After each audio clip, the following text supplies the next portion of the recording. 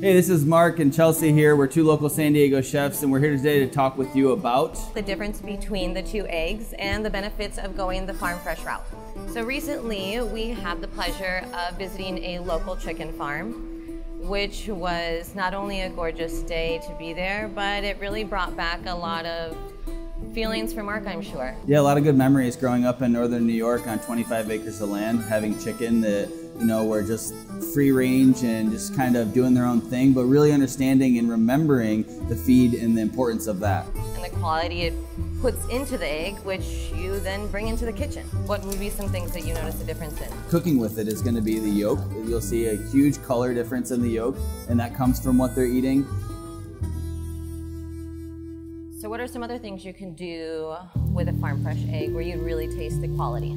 I think a Spanish tortilla dish would be really awesome for the simplicity of it, how there's only 3-4 ingredients inside of the dish. All right, so we got a fresh skillet here. You can use a cast iron or a skillet, whichever you prefer. Go ahead and add enough potatoes to kind of cover it. Great, you want to make sure that the cast iron is nice and warm before you add your potatoes and onions to it. Then here we're just going to kind of pre-cook with a little bit of salt. So here what we have to do is pre-cook the potato, so otherwise the potato and the egg will not cook at the same time. So you want to saute lightly with oil, a little bit of potato, onion, and then go ahead and add some salt. As soon as your potato and onion are fork tender, that's when you want to add your egg to it. Go ahead and add your whipped egg. Again, local true pastured egg. Then we'll go ahead and add a little bit more salt to it. Again, you can see the color of the egg is beautiful yellow.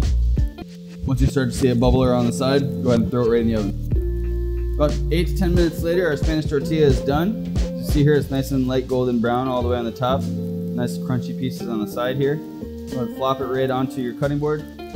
And that's what a cast iron does. You get that perfect turnout. Yeah, it looks really good. The color, the texture. So now we'll go ahead and enjoy it. This is enough to feed probably 2 people. Look at those layers. It's very simple, very easy to do.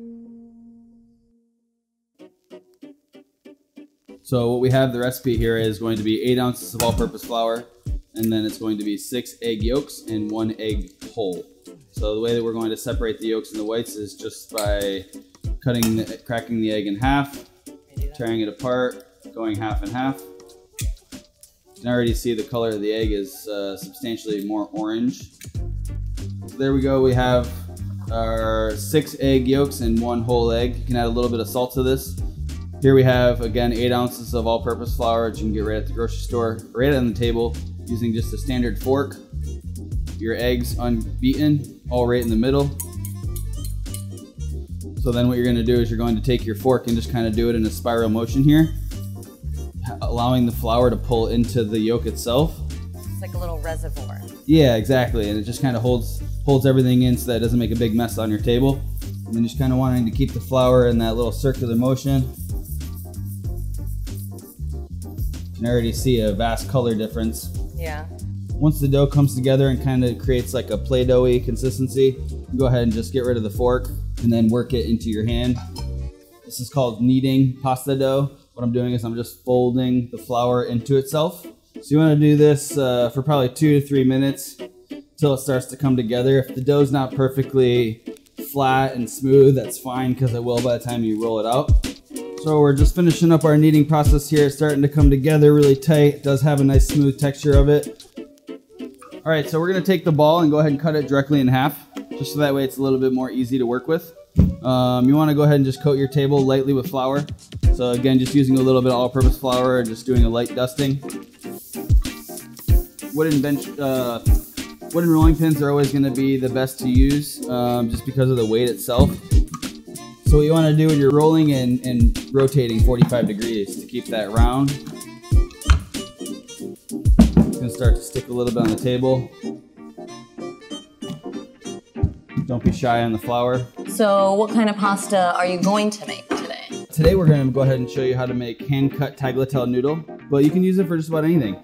We can go ahead and stuff it with herbs and cheese. You can go ahead and make a meat filling with pork or beef, or any type of meat for that example.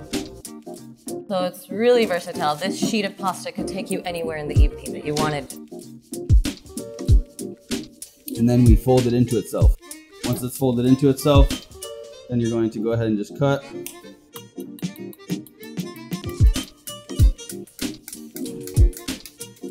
What about hang drying them? How long?